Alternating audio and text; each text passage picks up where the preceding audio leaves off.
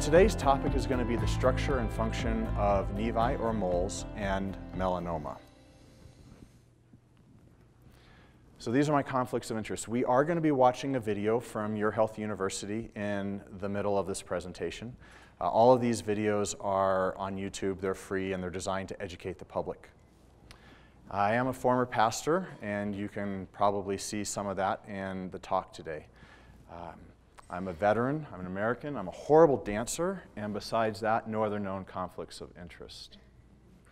Okay, so we're going to be talking about moles, or melanocytic nevi. And we have moles, all of us have moles, and there's no problems with them. And then, depending on which study you read, between 10 and 20% of us have these atypical moles, and we're going to be going into that throughout the lecture and talking about that.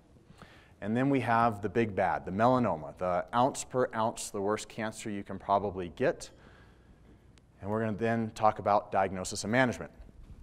Now, we are a family of DOs in here, osteopathic physicians. So, because of that, this is going to be an interactive lecture.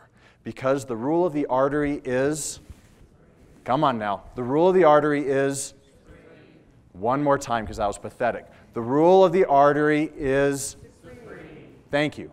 So does that mean sitting down, hunched over, bad posture, shoulders forward, any part of our nervous system is activated right now, ready to receive knowledge or information, or even believing that you can on an unusual topic of dermatology? Okay? So this is the big black box of medicine, dermatology. We see it all day long, but unless you're a dermatologist, people have precious little training in it. So, when we have pictures that are not necessarily anything to do with medicine, we're going to mimic those. If you have injuries, please don't. And if you're watching this from home, please play along. The more you get activated, the more your structure and function is primed to take in knowledge, the more you will take this knowledge in and be able to apply it to your patients, to your family, to your loved ones. All right, everybody up. People at home, up. If you have injuries, please don't participate. Okay. Arms up and in the air. Victory. Victory. Come on. Victory. Do you guys know that if you stand like this for 2 minutes, you will actually have measurable increases in your testosterone in your body? 2 minutes. But look at the posture. You probably have good posture. Your spine is probably in alignment. You are active. Your quads are probably firing. Your hamstrings are probably firing. You're probably breathing a little bit deeper in. You have just won the race of life. You are physicians who've dedicated your lives to helping others so that they can live a life that is not inhibited by anything physical, spiritual, mental. All right, thank you. Let's have a seat. We're going to be doing much more of that. More testosterone. You can stay standing. All right. Success without fulfillment is the ultimate failure. Tony Robbins. We just got back from a Tony Robbins conference. The guy's brilliant. I'd highly recommend him to anybody in this room. It's a bucket list experience of life. All of us have, quote unquote, reached success by society's standards. We're educated, we're physicians, we're helping people, we have that prestige. And yet, if we leave our offices every day, recounting the failures of the day, recounting that 1 out of 20, 30, 50 patients that we saw that we didn't do perfect by, didn't say the right thing, God, we suck. Structure and function is reciprocally interrelated. We need to be able to have fulfillment in our lives, in our jobs. We must look at our failures critically so that we can see what's our part and what we can do better. But we also have to measure that equally by what we've done well and focus on what we've done well so that we can grow, not only as humans, but also as physicians. We are all, quote unquote, successful in this room. If we are not fulfilled, then I'd highly encourage you to reach out to your colleagues in this room, med school, wherever you're at, and work on that. Because it is, I agree with Tony 100%, it is the ultimate failure. Back to our lecture. Moles. Moles are comprised of melanocytes. Melanocytes technically are derived from neural crest or neural tissue embryologically. Moles occur on virtually all people and increase with age until the 4th or 5th decade of life. There is a correlation between the number of moles and sun exposure. So the more sun exposure that you have, the more moles that you will develop. And moles can have a life history of going from junctional to compound to dermal. Initially, the mole cells are at the dermal-epidermal junction. Okay, so that's between the epidermis and dermis. That's a junctional nevus because it's at that junction. Later, the cells are at the dermal junction, and they actually will go down as well, and that's a compound. And then all of the cells are in the dermis. And the mole can be dome, polypoid, or pedunculated, a dermal nevus. That's a junctional. Good example. I want you all to notice how nice and symmetric this is. It's not asymmetric. That's one of our criteria. We'll go through this later.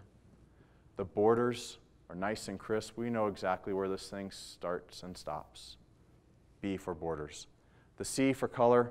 There's basically 2 colors here, a little bit darker in the center and then a nice even brown all the way around for color. That's one of the C's for color. The diameter, I think it's the weakest one, and I think that they did this one just because they needed a D, but diameter is small, supposed to be less than the size of a pencil eraser. And then E is the most important for all of our moles. E is evolving. If something is growing or changing, you have to evaluate it. So E for evolving. This is an example of a compound nevus and a dermal nevi. Now there are moles that we are born with. We all know this. These moles can be pretty small, or they can get to be giant. There is all sorts of debate in the dermatology literature about if the very big moles have a higher incidence of malignant progression into melanoma. And it does seem to be that if they are very big, there is a higher malignant potential within that nevus or in that mole. So we do have to be careful with those. But they can be small, they can be medium, or they can be large. And obviously moles like this should get referred out to dermatologists. And what we are looking for in there is change. Change, change, and change. Because obviously you can't biopsy that and get a representative sample of everything that's going on within that mole. And just like in our own lives, we have our bucket lists, the things that we always want to accomplish. As our life goes from baby to old, and as these moles go from young to old, we will be changing. Our priorities will change. And it's amazing to me how many times physicians spend so much of our time concentrating on other people, getting them healthy, helping them through their journey, that we've never actually taken the time to spend 5 minutes on what we want from our lives, our careers, our bucket lists. So one of the action items that I'd encourage all of us to do is spend 5 minutes, just 5 minutes, instead of texting or social media or whatever, 5 minutes. What are your bucket lists? How do you want to evolve as a person? And check in with those. They will change throughout our lives. But if we don't know where we're going, guys, we will never get there. All of us started medical school, and when we started medical school, we knew we had to graduate and then take boards and then get a job. We had a path, and because we saw that path, we engaged and we did it. And then we float through life. I'd very much encourage you to write down the roadmap of where you want your life to be. Not in negative terms, because what you focus on grows, but in positive terms. Where do you want to be? What is your bucket list? All right, everybody up. This is part of engaging our nervous system. All right, hands up in the air. I'd ask everybody at home and here. Close your eyes. Hands up in the air. I want you to think of just one thing that you want out of this life. One thing that you want at the end of your career to say that you did well. One thing in your family that you want to accomplish. One societal norm that you want to change and pivot towards health. I want you to visualize it. Feel the emotion of what that is going to feel like. Let the structure of your body and the shape of victory, of accomplishment, of goal setting, let that be the mirror and the telescope into your soul and future. Success without fulfillment is the ultimate failure.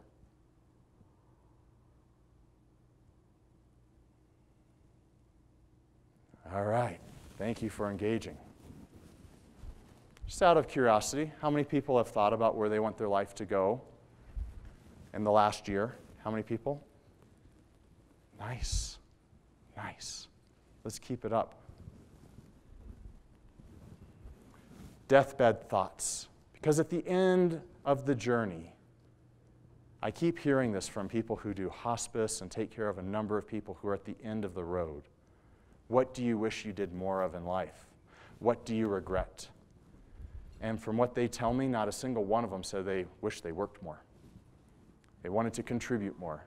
They wanted to grow more. They wanted to experience more. They wanted to change medicine, change society, change all of those things. If we let the structure of our life follow our dreams, the function, every step along the way of the journey, it will get there. All right, one more time. Up and up. Come on, guys. Victory. We ready to learn some derm? There we go. All right, thank you. All right. Now, we already went through moles, and what we went through up to this point was just what a normal mole is, and they can look differently. Normal moles can look differently. They're not big deals. Now we're going to start pivoting in this lecture series to what atypical or unusual moles are. The first one we're going to talk about is the halo mole, or the halo nevi. What happens here is that the melanocytes start to be eaten by our body's immune system. And then you have to ask yourself, the gatekeeper, the guardians of our bodies are going after these melanocytes for a reason. When this happens, and it happens in children, it isn't necessarily a bad thing. We all know that the immune system, especially in childhood, is changing drastically through the years. And the body is eating this one particular mole. I personally recommend biopsying the mole that is being eaten and send it to a dermatopathologist, so a pathologist who specializes in just seeing skin. And then I recommend doing a full body skin exam on the child to make sure that there are no other moles that you're concerned with being melanoma. When they happen in adults, though, that is when you really have to pay attention, because they should not be happening in adults. When they happen in adults, you need to send to a dermatologist, and you need to have them looked and screened, because that means the body's immune system is turned on to eating pigment cells for some reason. And in adults, they have a much higher likelihood of a melanoma somewhere in the body that the body is trying to eat. So halo nevi in children are not necessarily bad. I still think we need to do full body skin exams. I still think we need to look at them. But if nothing else is concerning, I would just do serial monitoring. Halo nevi in adults have to be referred to a dermatologist for close observation and biopsy. And this is what they look like. If you see right here, all of this is the host or the body's immune response eating those melanocytes. And that's causing regression of the mole. And when you look at this under the microscope, there is going to be some atypia of the cells simply because the immune system is coming in and eating the mole cells or the melanocytes. But a dermatopathologist has to spend a good amount of time making sure that this is not melanoma, and you need to spend a good amount of time making sure that melanoma is not progressing somewhere else in the body. You have not arrived. You haven't arrived at this lecture yet. It's not done. Nor have you arrived at any part of life. You are not finished. After residency, after getting married, after children, after retirement. If you're not growing, you are, come on guys, if you're not growing, you are dying. Every aspect of our life. If we're not reaching goals, if we're not striving to learn more, to become more, to help more, to contribute more, our bodies crash. And it's one of the things that I see most commonly in the medical profession is, I'm done with residency, I am due patients, I am due a country club membership, I am due a car, I'm due all of these things. And I find it being horribly detrimental to our own health, and that will translate into health of our patients. A Spitz nevi or Spitz mole. Now these are very concerning lesions because there can be a completely normal Spitz nevi, but it is very hard to tell those apart under the microscope from melanomas. So years and years ago, they took the best dermatopathologists in the world, they put them all up on stage, and they handed them a bunch of Spitz nevi. And they looked at them underneath the microscope and they said, oh, these are Spitz, these are Spitz, these are Spitz. All of those patients died from malignant melanoma because it's very, very hard to tell a Spitz nevi apart from a melanoma under the microscope. So these guys are kind of the red herrings. You have to pay attention to these, and even if the pathology report says just a Spitz nevi, you don't need to do anything with it, they probably need to be cut out and then monitored. They're most common in children or adolescents, and they usually appear suddenly, and they can look like a basal cell cancer, so just kind of this red bump that is present there. The clinical behavior, appearance, and histologic appearance may mimic a melanoma and should be removed for full evaluation. So you've got just this little dome-shaped erythematous papule right there. It's pretty small. It came on fairly quickly. And when you see things that come on fairly quickly in dermatology, you should be somewhat concerned. Quick, fast-growing things could be quick, fast-growing cancers. And if you get a diagnosis of this Spitz nevi, please have it cut out. Sometimes these can be eruptive, where people get a ton of them all at once, and then that's when a university setting probably needs to get involved into how we manage and treat these. Martin Luther King, amazing man. I think probably if we were to pull this room, one of our personal heroes were probably the majority of this room. But I want you to look at the structure and the function here of this. It's an amazing picture. We've got an American flag in the background, kind of blowing in the wind. We've got a microphone here delivering a speech. I have a dream speech. We've got a nice tie, pressed shirt, and he was also a pastor. But did that make the man? See, we walk into an exam room with doctor on our title, white coat on. We've got all of the establishment behind us. Establishment, establishment, establishment, establishment behind us. And none of that matters. It shouldn't matter to us, and it shouldn't matter to our patients. But how we knock on the door, how we give a handshake, how we try to look into their souls, that's what should matter. And for this man, while all of this is nice, he is what makes this whole picture. He is what made history. And we, who we are, not our credentials, should be what interacts with our patients. And I think all this talk about over 50% of physicians are burnt out, over 30% of physicians are clinically depressed.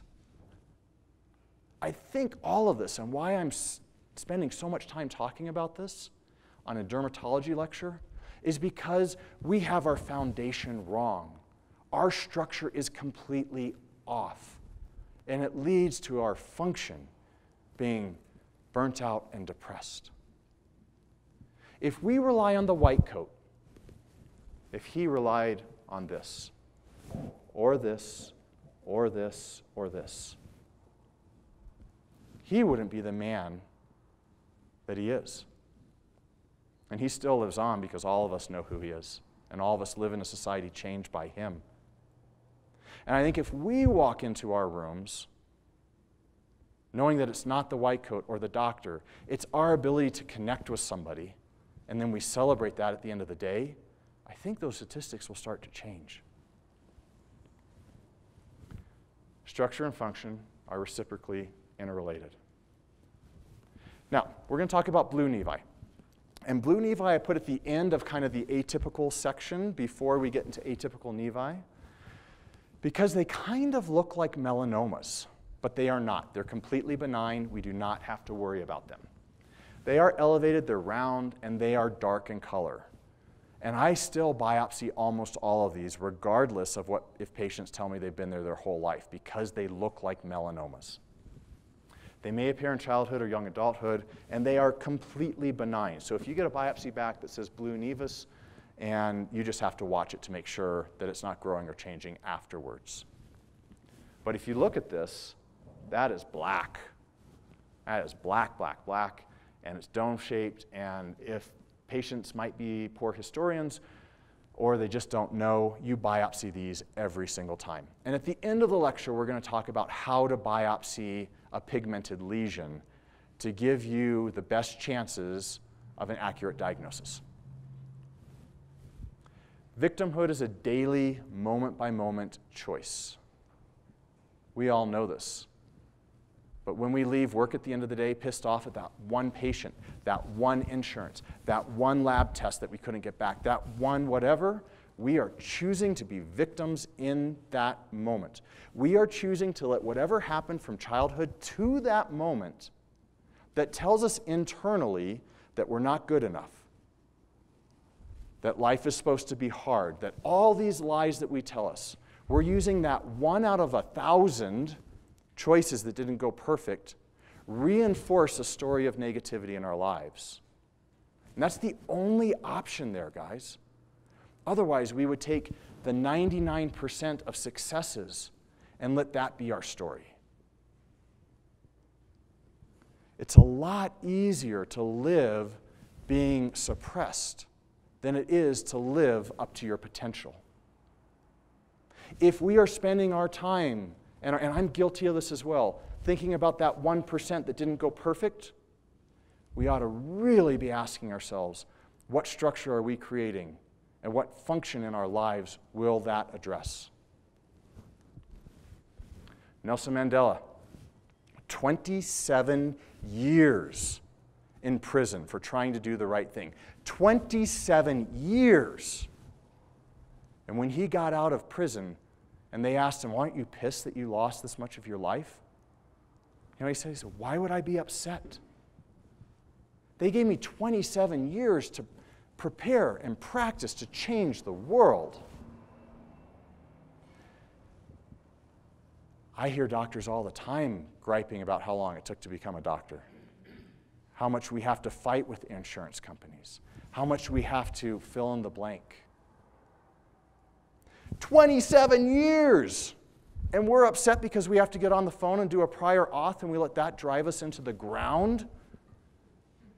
Is it any wonder that over 50% of us are burnt out and over 30% of us are clinically depressed?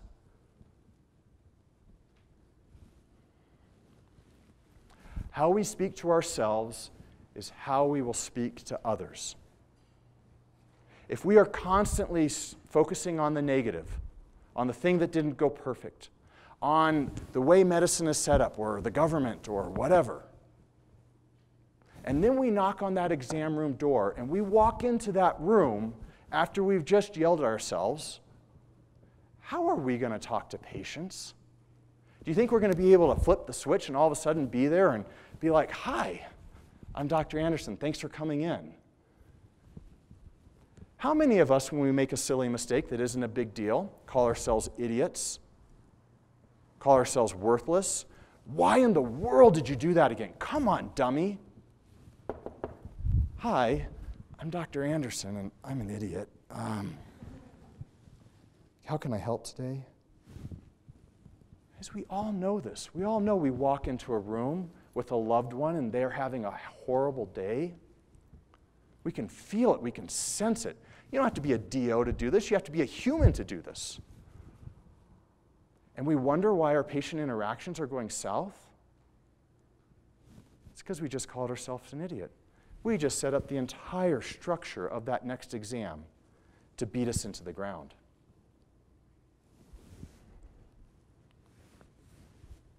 Gandhi.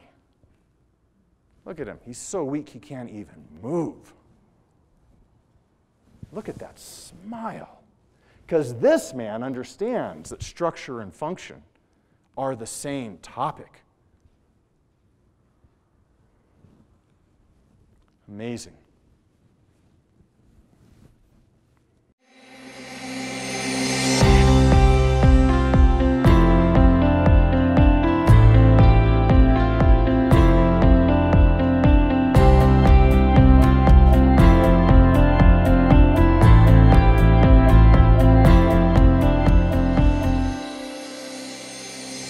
Okay, so today we're going to be talking about the concept of atypical moles, or dysplastic nevi. Now, there is some debate in the dermatology community about how we treat these and how we diagnose these. So it is important for you to have a conversation with your local dermatologist to find out what treatment is right for you for each one of these diagnoses. Now, all of us have moles, and we don't need to do anything with those moles except for monitor them. And if we ever see that they are growing or changing, then you need to come into your local dermatologist and ask them if anything needs to be done for these moles. And we've all heard the term melanoma, and melanoma is the term for skin cancer. It's a very bad skin cancer. You do not want melanoma at all. So in between the concept of a normal mole and a melanoma, there is the concept of the atypical nevi, or atypical moles. And we classify those based off of mild, mild to moderate, moderate, moderate to severe, or severely atypical moles. Now, when you get closer to the mild or mild to moderate, there is such a low biologic potential of those turning into a skin cancer called melanoma that the general consensus among dermatologists is we don't need to do anything with those except for monitor them to see if they're coming back. When we get to moderately atypical moles, there is a lot of debate within the dermatology community about what needs to happen.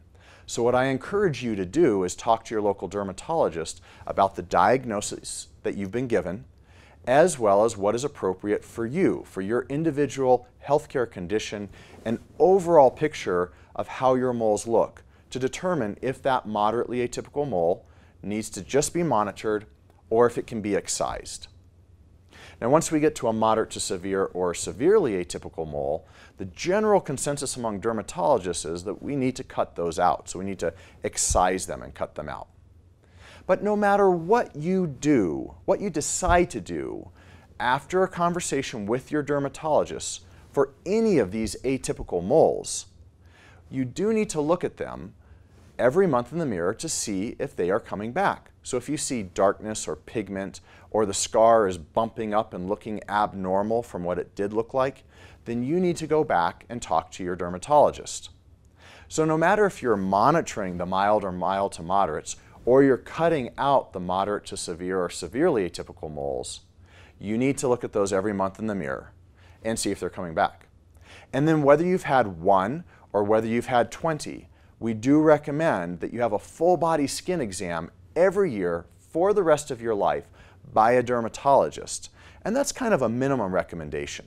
Now, the more of these atypical moles that you have, the increased risk you carry of developing a melanoma either in that atypical mole or somewhere else in your body. So you really need to look at your body every month in the mirror and see if anything is growing or changing. Your dermatologist wants your help. Nobody knows your body better than you do. And the more you help us help you, the better everything will turn out for you.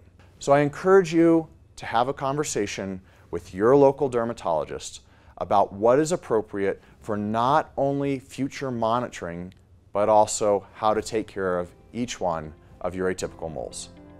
As always, we thank you for allowing us to help you become comfortable in your skin. Thank you for watching this video and for becoming interested in your health. You can find more information in the description below that relates to not only this topic, but also websites like yourhealthu.com or Your Health University or Doctors Quarterly that's going to have a library of information that we are going to be developing over the years so that you can find information on the topics that you are interested in. Because remember, an educated patient is the best patient, and you have the power to control your destiny.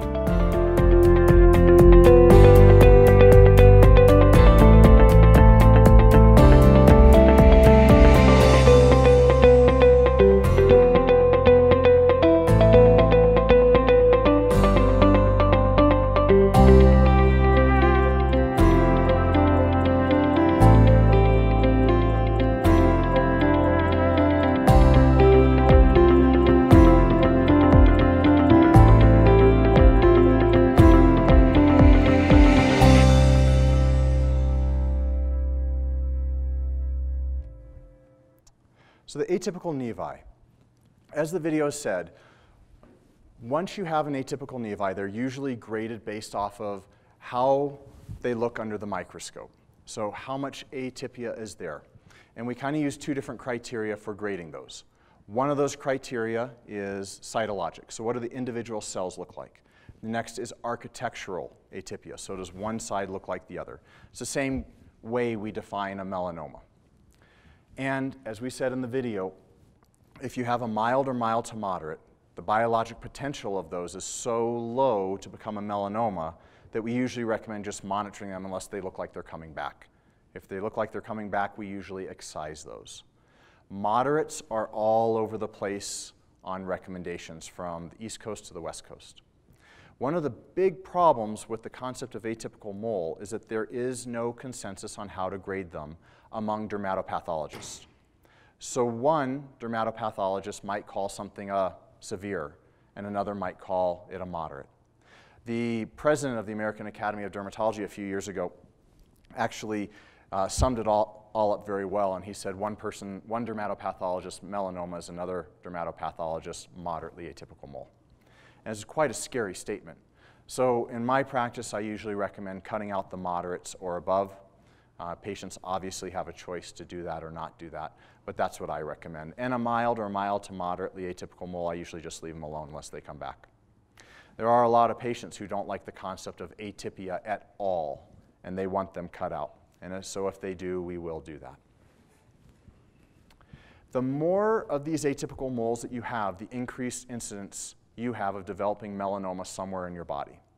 And actually, if you just have one of these atypical moles, you have an increased risk of developing melanoma later on in your life.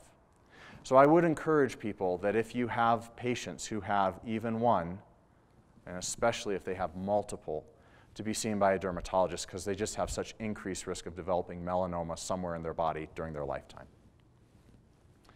And then there's the atypical mole syndrome. And there are some criteria up here, and there are some debate, or there is some debate among dermatologists about how much or how many melanomas you need to have, how many atypical moles you need to have, and what risk that conveys. But these are some of the more accepted ones. Definition is melanoma in one or more first-degree relative, more than 50 moles, with many of those being atypical, and then the histologic characteristics of the atypical moles. And they say if you have this, you have a 100% chance of developing melanoma sometime in your life. So these are definitely patients that need serial monitoring, sometimes full body skin examination with photography, serial photography, and those sorts of modalities. And this is an example of a patient who has this atypical mole syndrome. This is not uncommon for what comes into dermatology practices all day long. And we look at these patients and we say, which one do you not biopsy? And so these are very difficult patients to try to discern which one needs a biopsy, and actually right here is a superficial spreading melanoma, which you can barely see. Patients should be referred to dermatology who have this syndrome or who have atypical moles that grow on them. You can do total body photography and biopsy. Patients should be educated on proper skin care, as well as staying out of the sun and what an atypical mole or melanoma looks like. And then suggest screening of relatives because this is genetically passed down. You have to earn the right to be heard. I've always loved this one. This is what we've been talking about all day long. It's not the white coat. It's not the doctorate degree. It is not anything other than talking to yourself well, treating yourself well, knocking on that door, and trying to earn the right to be heard with each and every patient. And I think when we focus on that thought, on that whole series of events of good posture, standing up straight, good handshakes, I think it's really hard to get burnt out. I think it's really hard to get clinically depressed if we set ourselves up for failure, if we set ourselves up for success, not failure, like most of us do. I go to these conventions. You guys go to doctors' convention. You're at one now. How often do you walk up to doctors telling amazing, wonderful stories about patients who they've helped? It's almost non-existent.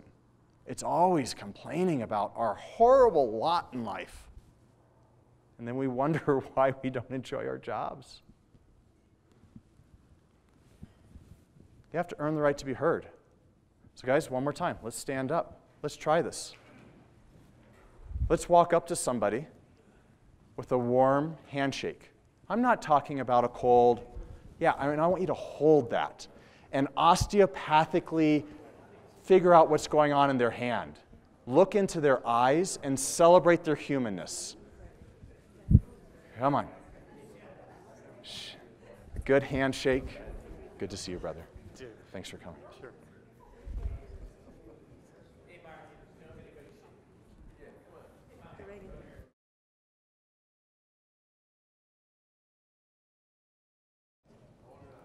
All right. He has a melanoma. Good. All right, so please have a seat. So then ask yourself, in that manufactured situation we just did, ask yourself if that handshake was the handshake that you could start your patient encounters with. The soulfully looking into the person's eyes without an agenda, just an introduction of one human to another. And if you're at home watching this, I suggest you do this with a neighbor, a loved one, not just a handshake where you're trying to sense everything about that person and honor who they are. Melanoma. This is a malignancy where the melanocytes turn into cancers. And melanomas, the big bad of melanomas, is when they start to acquire depth. It can metastasize to almost any organ. And once a melanoma metastasizes, ounce per ounce, it's probably the most deadly cancer you could possibly get. The incidence of melanoma has tripled for Caucasians in the last 40 years. A lot of that is due to tanning bed use. Highest incidence is in Australia and New Zealand because of the ozone layer being depleted. It accounts for 75% of skin cancer deaths in the US. That's an enormous statistic. Average age of melanoma is 63. Most common cancer in women aged 20 to 29. That's crazy. Most common, 20 to 29. People who do not tan or sunburn easily are at an increased risk. So those are the people who burn with, the sun comes on the TV and they get a sunburn, kind of like me. The more sunburns you have, the more UV exposure you have, the higher your risk is. And it's thought that those with intermittent UV exposure could have the highest risk, particularly Colorado, because we go for a little bit of cold, 2 or 3 weeks of cold, and then all of a sudden the sun's out. So our melanocytes, our body's ability to prepare for the next dose of UV damage and get a little bit of a tan to protect our DNA, that doesn't happen for 2 or 3 weeks. And then all of a sudden we get the beautiful day in the middle of winter, and then everybody has a sunburn, and then nothing for 2 or 3 weeks, and then beautiful day sunburn. That probably is the worst because it never gives your body a chance to prepare for the next hit. The ABCDs of melanoma. So we went through this earlier, and we went through asymmetry. We want things to be perfectly symmetric. We want their structure to have organization to it. If the structure is haphazard, it's like a teenager. You don't know if it's going to hop out the window in the middle of the night and steal your car because they have no organized structure to their behavior. Right? So if one side is behaving exactly like the other side, it is behaving, the chances are that it's healthy. Border irregularity. You look at this nice crisp border. Look at this one over here. You can't really tell where that border stops or starts. It's all over the place. It's almost scalloped. You can see it jagged all over the place. You can even see this other color here. This white area is probably regression where the body's trying to eat it and wall it off. Color variation, you know, that is not evenly colored. And that is, again, the structure is off. Diameter, we want them to be small. But the most important is evolution over time. We do not want things evolving. We want them to kind of stay the same, if anything, get a little bit smaller and slowly fade off into the distance. But evolution change is the biggest thing that we are worried about. And that is why we are doing those videos. They're free, they're on YouTube. I'm not making any money off of this. It is to try to get people to understand that they need to take care of their health. For far too long in America and throughout the world, doctors have hoarded knowledge. It's ours. Come to us and we'll be the dissemination of everything wise in medicine. That era is over if you didn't get the TPS report. It is gone. The era of us educating so that our patients do not need us is here, thank goodness. So the ABCDs of melanoma, they are not perfect, but they are a good tool for us to help educate our patients and educate ourselves and help us to perk our ears up. Other factors, when the structure is off. If you have solid skin, it's probably fairly healthy because skin has connections with each other. Cancers are nothing but misbehaving teenagers that are not forming connections with anybody else because they're antisocial. So you rub them and they bleed easily, or they ulcerate, or they have other sorts of problems or symptoms. They're not functioning like normal skin should because the structure is off. So you have these erosions, scaling, bleeding, loss of normal skin lines. The structure is off. You cannot predict it because it is unpredictable. It's a cancer. And that applies to melanoma or squamous cell or basal cell. It is not the normal structure of the skin. And I think when you start to look at dermatology and say, is this normally working? Spotted dry skin and you put lotion on it 10 times a day for 2 weeks and the skin doesn't turn normal. Is it dry skin? Come on, guys. Dry skin, Dr. Strode, you did dry skin. And you haven't put lotion on the spot 10 times a day for 10 days and it's still the same. Is it dry skin? I just sent them to you.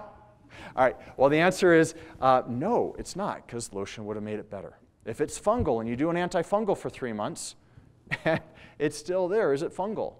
No. If it's a pimple and it's been there for 3 months, is it a pimple? No, well, maybe if you're picking at it a ton, but probably not. Pimples go away in a week or two. This guy will be gone soon, hopefully. So it's all, is it structurally sound? If it is, then it will be functioning properly. If not, reassess. So melanoma types, we're going to go through this relatively quickly.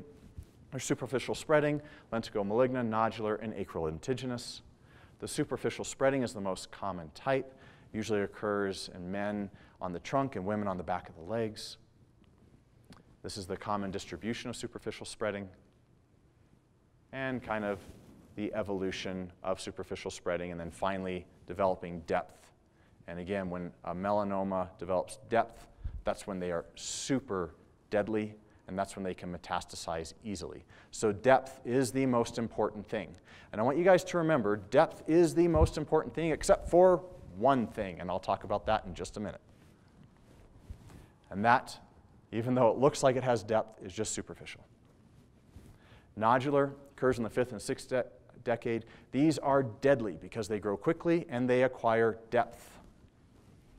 You can kind of see life cycle of these as they get bigger and bigger and have more and more depth to them. not symmetric. The borders are all messed up, the color's all messed up, the diameter's messed up, and I promise you this is growing. Lentigo maligna, 6th or 7th decade on chronically sun-exposed areas. These can either be superficial or they can have depth, kind of the life cycle as they go through. And then this is a perfect example. This is fairly blatantly obvious. I think all of us would recognize this is not right, but it's not symmetric. The colors are all over the place. The borders are all over the place. The diameter is huge, and that should be evolving whether or not the patient tells you it is or not. Now, I want you to think about this, because we're going to talk in a minute about biopsy. How would you biopsy this? And I don't want you to raise your hand. I just want you to think. How would you biopsy it? Then there's the acral. So these are on the digits. And that is obviously very, very bad. So melanoma evaluation. Refer all lesions that are suspicious for melanoma to a dermatologist. Okay. Biopsy should include evaluation of the deep dermis. So there's different ones. There's excisional, there's incisional, there's punch. And then there's my favorite, and I'll talk about that. The most important prognostic factor for melanoma is depth, except for one thing. And I'll talk about that in just a second. Anybody know what that one thing is besides depth? Nope. Nope. They're very important on the pathology report. What is the most important thing about a melanoma? Nope. Say again? Nope. No. The most important thing for anything in medicine is an accurate diagnosis. All right? Please, please, please do not sacrifice an accurate diagnosis for trying to get depth or mitoses or ulceration you can see. But please remember, you have to get the diagnosis. That is the most important thing for survival. Next is depth. When these get deep and go down into the body, and these are changing all the time. In fact, I just had to change the number here. Once they start to acquire a depth of 0.8 or more, that's when we start to consider the sentinel lymph node biopsy, which is where they inject dye, they follow the dye to the nearest lymph node, they take the lymph node out, and they cut out the melanoma. And taking the lymph node out does not do anything for the survivability of the patient for melanomas. All it does is help you stage, so you can give your patients an accurate or reasonably accurate portrayal of the projected course. Other evaluations can do LFTs, chemistry, CBC. I don't do any of these. Okay? I don't do imaging. I don't do CBC. I don't do any of these things if they don't need sentinel lymph node criteria. So if it's not 0.8 or above, I don't do any of them, and those are kind of national standards. If they need sentinel lymph node, I send them to people in town who can do the surgery of sentinel lymph node and stage, and then they decide if all of this is necessary. So the melanoma management is cut it out with huge margins, as much as you can, wide and depth. Obviously, there are limitations, and obviously too much is too much, but you want to cut it out wide and deep when possible. And there's lots of other things coming down the road for immune therapy. I think all of us realize that stem cells and immune therapy and genetic modification is the history, or will be the history of medicine. Because if we can actually program into our DNA, whether that DNA is in our immune system or whether it's in our individual cells, to heal, there is no better self-healing, self-regulatory mechanism than fixing the DNA and the damage or the stem cells to replace. So all of this stuff, these vaccine trials, everything like that is pointing that way, and it's a really exciting time in medicine to be managing and to be looking forward. And then there's close follow-up, at least yearly full-body skin examinations, teach the patients how to look at themselves and how to monitor themselves. Success without fulfillment is the ultimate failure. I would encourage all of you to think about this each and every day. And success for melanoma mandates that we have an accurate diagnosis. So let's just say that this is a concerning lesion. Okay? Now, let's say it's about 10 times smaller. Who wants to do a punch biopsy for this? Don't raise your hand. Okay? Who wants to do an excisional biopsy of it? So you do 2 or 3 margins, you cut it all the way down to dermis, you sew it up, and you send it off. Who wants to do a shave biopsy of this, where you just kind of scoop the top off and shave it? So the number one thing for melanoma, for survivability, is an accurate diagnosis so we can get the sucker gone. Punch biopsies are not good. Let me rephrase that. Punch biopsies are horrible ideas. Let me rephrase that. Punch biopsies should not be done unless you can take a punch biopsy that goes all around the lesion and you can get a representative sample to the dermatopathologist. Remember what we spoke earlier. When you're diagnosing an atypical mole or a melanoma, it has 2 categories that we use. One is how the cells look, cytologic atypia. The other is architectural atypia. So let's say that you were to take a punch biopsy right here. And right here, it shows, actually, these look pretty good. This spot looks pretty good. And that spot looks pretty good because maybe it's a mole that's there. It hasn't turned malignant, and all the rest of this is malignant. You've just killed the patient. If you are going to be doing a biopsy to rule out melanoma, you have to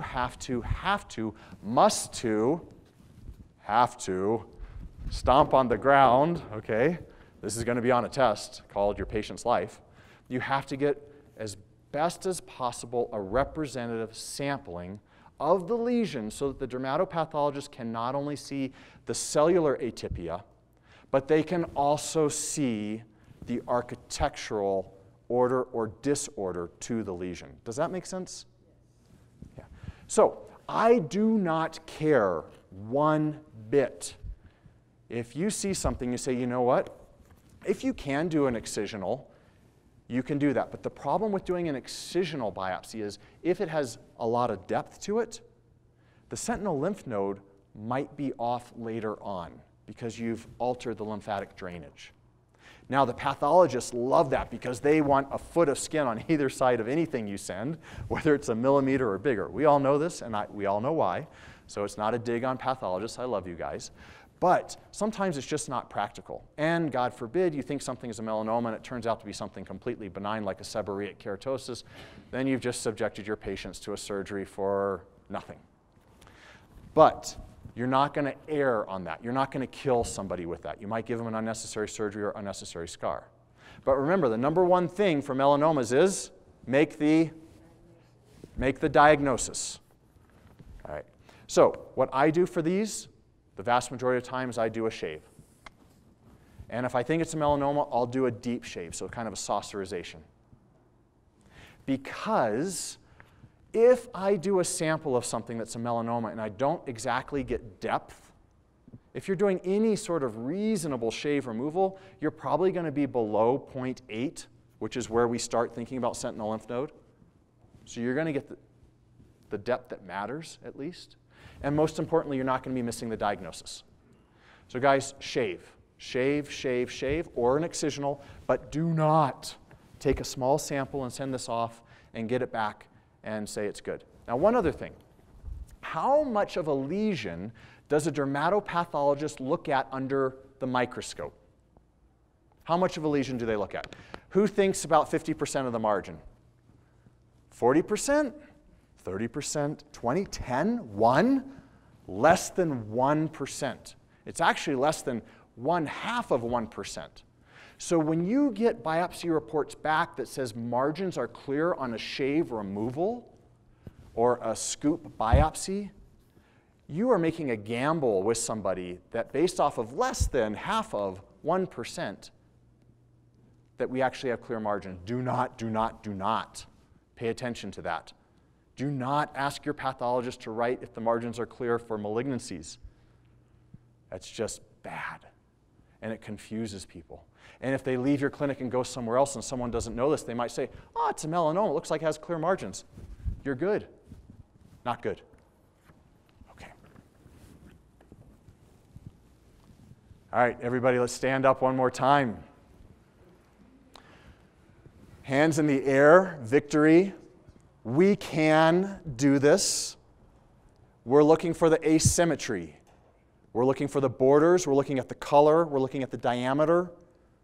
Most importantly, we're looking for the evolution of it. Will it change? We're looking for knocking on the door and celebrating our successes. Warm handshakes, earning the right to be heard, holding their hand, looking at them in the eye, and celebrating our successes so that that grows, not our discontent or our depression. We are holding hands. We are partners together. Knowledge was meant to be given to people so that they could take it and take control of their health. So this is going to conclude the formal portion of the lecture. If there are any questions, please let me know. Sir? I have a couple questions. When you covered the Spitz lesion, since it comes back Spitz, is there any advisement on how wide or deep the incision and removal should be? And the other question is, if you're doing a shave biopsy on what looks like to you a melanoma, and you go deep, you scoop it out, what is the pathophysiology of that as far as what the reactivity of the lesion itself, since it is already an abnormal, aberrant growth, does it then become more aggressive? And then for you as a practitioner, should this, if it comes back positive on the melanoma, do you then recommend to us that we move in a very swift manner in getting a hold of a dermatologist to then take care of it? Thank you for the questions. I appreciate it. And if I skip over one of them, then please let me know what I missed. So the first one was with Spitz Nevi. So this is an ear, this is a face, this is a child's face.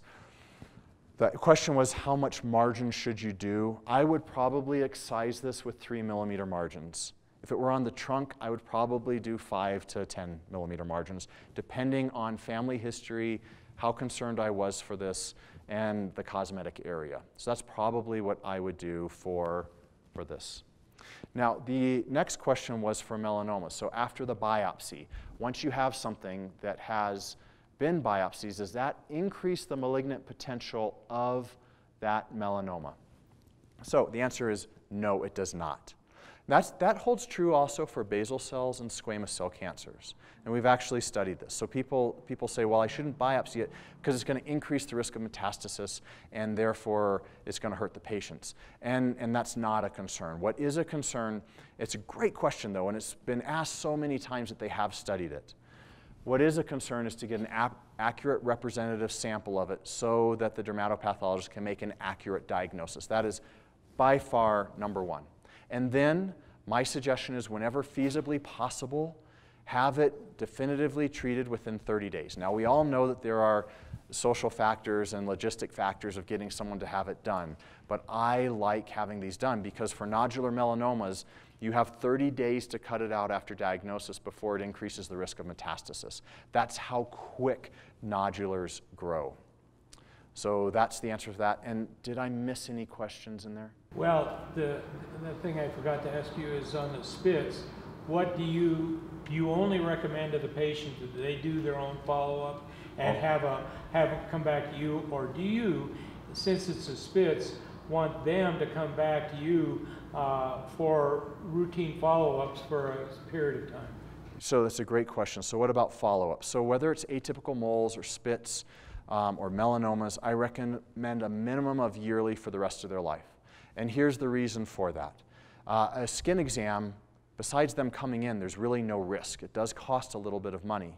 But it's not like you're doing an invasive procedure like a mammography, or I guess that's not invasive, but you understand what I'm saying. It's nothing that is going to harm the patient. And that yearly exam not only allows us to look at them serially and get used to their skin, but it also lets them know, hey, this is important. I probably should look at myself at least once a month in the mirror. If you do this at 12 years of age and you never see that patient back, chances are they're never going to develop good habits for their body or for their life. So I recommend at least yearly for the rest of their life. Now, some of my patients literally grow a cancer every month for their whole life, and obviously for that there's a much shorter return to clinic schedule. And some have had one basal cell 10 years ago, and we see them once a year and just kind of do the blessing, and they leave. Sir? Put that raised bowl that turned out to be a spit, so it pops up on a kid. You say, doesn't look normal, wasn't there last month, let's do a biopsy of it. You do your shave biopsy. That's the order you do it in? Yes. And they come back and it says the spits thing, so then you're going to go back and do a wider incision. Yes, sir. Because I'm not going to do that second part on the kid's face. Yes, I'll sir. send the second part to you. Okay. That's how you normally follow something like that, sir. That is. Now, if I think it's a pimple, you know, I'll have them come back in 2 weeks or something like that. And hopefully that's an area where telemedicine can really be beneficial to us for, hey, you can take a picture in 2 weeks, and if it's gone, everybody's happy. Hopefully that will be coming down the pike more and more. But yes, I take a biopsy. I have to know what I'm treating to be able to treat it accurately, because if it is technically a melanoma, it's much bigger margins than that. But one of the things is, even if it says spitzoid nevi benign, in my opinion, they all get cut out unless there's some other mitigating circumstance, like on an upper eyelid or something crazy like that. But remember, the world leaders, the experts of the experts, got it all wrong when they were given the slides, and that all those patients died of malignant melanoma. Yeah. Did that answer the question? So just to reconfirm what he was asking, so if you think it's a melanoma and you do the shave, it's positive, then you're bringing it back for the excision. That's correct. The information. Is there a role anywhere for punch biopsy outside of melanoma? Yeah. Okay. So the first question is, if you do this shave and it comes back as a melanoma, then you have them come back in and you cut it out, then yes, that's typically my role. There are a couple of times a year as a dermatologist I see something and I'm just convinced it was melanoma, and I will cut it out there with deep on the spot because I think it's nodular and I think it's horrible and I don't want to wait another minute. Last time I did that, it came back as a pigmented basal cell cancer, by the way. But it's gone, it's out, it's fine. But yes, that's the order. And then the second question is? The second question was roles for punch biopsy outside of these lesions, maybe. Yeah, so 99% of what I do is shave biopsies or shave removals. And there is a role for punch biopsies, especially for inflammatory disorders. So what is this rash? Because a lot of times the inflammation goes deep into the skin, and the pathologist has to see that. And a lot of times these shaves is just taking out the epidermis and a little bit of dermis, and it's not as much as is needed to see the inflammatory infiltrate that is found in that specimen. Alopecia, so hair loss, if you're doing punches for that, that's another great example of where we can do a punch. And guys, let's say that this was only 3 millimeters, which it's not. A punch is a great, so let's say this diameter is 3 millimeters. A punch is a great if you do a 4 or 5 millimeter and punch it out. They're going to get all the depth and the whole representation. I'm not saying that punches are bad, but let's say that this is 3 centimeters, which honestly it looks more like it is that. And you just take a little punch of this area right here. That's what's horrible. That's what we can't do. Does that make sense? Okay. Excluding melanoma and or something that you feel more confident, squamous or a basal or something, you didn't mention liquid nitrogen. Is there a role for that for us anywhere? The question is there a role for liquid nitrogen in skin cancers? And the answer is no. So we used to be, way back in the day, before me, so 30, 40 years ago, people would put a thermometer basically in the skin and freeze the skin down to very, very cold, minus 50 degrees, and hold it there for 8 minutes. So you'd have to keep freezing, and there are different protocols for this. And that would reasonably take care of a lot of squames and basal cells. But the pain is atrocious, and the scar is miserable. You've completely and forever destroyed the structure of that skin. And with Mohs and with radiation, with other things, ED and C is even better. Scrape and burn is better than that. I think for 99.99% of the time, cryosurgery for non-melanoma skin cancers is just simply not appropriate. I don't think it's ever appropriate to freeze a mole or a melanoma. If you see a mole and want to get rid of it, do not freeze it. Do not laser it. The only thing that happens to a mole is a representative sample of the whole thing gets sent off and put in a bottle. Do not freeze your moles. Do not freeze your skin cancers.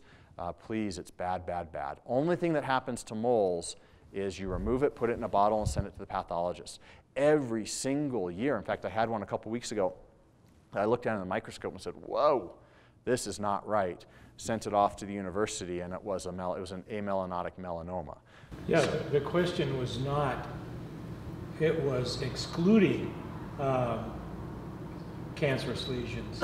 It was about the other side, which you just answered. Right. So yeah, so excluding cancerous lesions. Yeah, I freeze actinic keratosis, seborrheic keratosis, warts, a host of things all day long, every day, because the liquid nitrogen is designed to kill keratinocytes.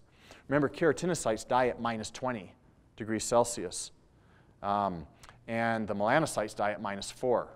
And that's why you get all the pigmentation issues. Because in order to kill the keratinocyte, which is what liquid nitrogen is supposed to be used to kill, you have to freeze it much lower than the melanocytes. Now, fortunately, the melanocytes are usually have a little bit of depth right in that dermal epidermal junction, so there is a little bit of thermal protection by depth, and the keratinocytes are at the top portion. But you have to think about these things as you're freezing them, what you're trying to target and what it is. Precancer's fine, about 80% of them are taken care of with an 8-second freeze thaw and other things. Sir? I see a lot of people with seborrheic keratoses that look pretty nasty. Could you mention something about that? Yes, sir. So the question is, I see a lot of people with seborrheic keratoses, which are pretty nasty, and please talk about that. So eruptive seborrheic keratoses, and seborrheic keratoses are those waxy, they look like they were stuck on, like a kid just went up with stickers and stuck them on. If those are eruptive, so you didn't have very many and all of a sudden you have 100 times what you did over a month or two, you do need to look at GI malignancies. So you do need to send to our GI colleagues to make sure. Now, if they've gradually developed 10 a year for their whole life, then that's just their wisdom spots. They're barnacles on the ship of life. Now, what you need to do is you need to look at your local carrier determination from Medicare. You find them on there. And they will tell you what is medically necessary to freeze these by. In the state of Colorado, it's usually that they are intensely itchy, that they're bleeding, that they're getting ripped off with clothes. We do not treat these and bill insurance for them if they just don't like how they look. And by the way, you cannot see one on a patient and just as a favor freeze it and don't charge them or the insurance. That's called incentivizing them to come into your office because they'll make up a runny nose or an earache or something to get some of these cosmetic ones treated for free. You have to charge them cosmetically to do it. And there's lots of ways to remove these. There's even a prescription medication that just came out for it. But my preferred is liquid nitrogen. And I would prefer to have them back 2 or 3 times. If they're irritated and they meet local carrier determinations with your insurance to freeze them, then you can charge for it. But remember, you are signing a contract with your insurance company, and the patient is signing a contract with the insurance company. And you have to follow their rules and not put words in their mouths to make an extra buck. You have to do it properly. And you can't treat cosmetic things for free. You need to have a consistent policy in your clinic for what is cosmetic and what the charge is, and that needs to be universal across.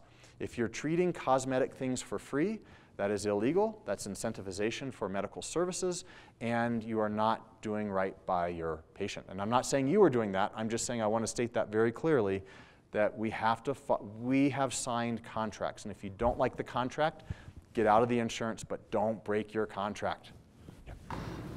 Can you ever find melanoma inside of an SK? Can you ever find melanoma inside of an SK? Absolutely. And almost every derm conference that I've been to has somebody up there who's been practicing medicine for 50 years saying, look at this picture, it's an SK. Everybody in the audience say SK, and it's a melanoma. You know, these things are tricky at times. And there's lots of tools to kind of differentiate between what is a seborrheic keratosis or an SK and what is a melanoma. But I promise you, none of us are perfect, and it's all subjective at the end of the day. But usually, the savior for everything in medicine is earn the right to be heard and reassess everything. So if it looks like a duck and smells like a duck and acts like a duck, it's probably a duck. But if you treat some... Yeah. So sometimes what I will do for things that I'm not quite sure about is I'll freeze them real quick with liquid nitrogen. And that's to test to determine response to treatment. And that is in the local carrier determination. It's appropriate.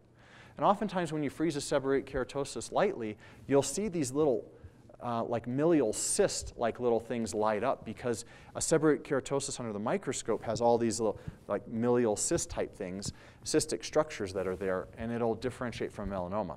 The other thing is you can freeze it like you normally would and have a 10 or 15 second freeze thaw, maybe a 5-second freeze thaw time if it's really thin, and have them come back in a month. If it's a melanoma, it's not going to do much to it. If it's a seborrheic keratosis, it will have done a lot to it. Now, don't give it a 3-minute freeze-thaw cycle. It's going to take all the pigment out of it. I mean, be reasonable with that. But absolutely, the follow-up is the savior of medicine. It allows us to reassess. It allows us to say, gosh, that was dry skin. I told them to put stuff on 10 times a day for 10 days, and they have, and it's still there. That might be a basal cell cancer. That might be fungal. That might be this. And it gives us that chance to be human and reevaluate. Yes? I'd be interested to know what prompted your transition from pastor to dermatologist. I thought I had a calling from God, so I did it. Yeah, just one other thing. On the full skin exam, for somebody that you're worried about melanoma or maybe they've had an atypical use, do you include an ophthalmologic exam with that? Fantastic question. So the question is, do you include an ophthalmologic exam for patients with atypical moles or perhaps even melanoma? Yes. So if you've had a melanoma, I want you to yearly see your eye doctor. I want you to yearly see your OBGYN. I want you to yearly see your dentist. And I want you to see your hairdresser all the time. And tell all of those people, hey, I've had skin cancer before, the melanoma. If you see something weird, let me know. Because the more eyes on, the better. So yes, now, the atypical mole syndrome, you know, there's some different criteria for that. But yes, that's a good idea, because I think the statistics are 20% of people with atypical melanoma syndrome, the familial atypical melanoma syndrome, all sorts of different names for it. About 20% of those will develop ocular melanomas in their life. And you know that there's lies, there's really bad lies in their statistics. Okay, we all know this, but the point is that if they've had melanoma or they're in that syndrome thing, then once a year for the rest of their life, see an ophthalmologist for a full eye exam. It's a great question. All right, guys, please, when you are circling that drain, when you're wanting to perseverate on that one thing, go into the bathroom, close the door, do the victory, and force yourself to think in your mind of 5 things that you can have gratitude for. Gratitude is 100% the cure for anger, for depression, for almost any negative thing. Next time it happens, doesn't mean minimize what's happening, but be grateful for the good things, the good patients, the people you've helped.